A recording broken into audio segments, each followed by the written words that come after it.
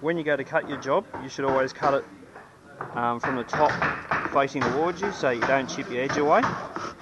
You also cut down to the line. Cut down to the line on this point.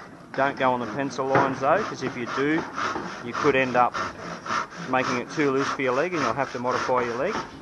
The more saw cuts you do, the better job it'll be.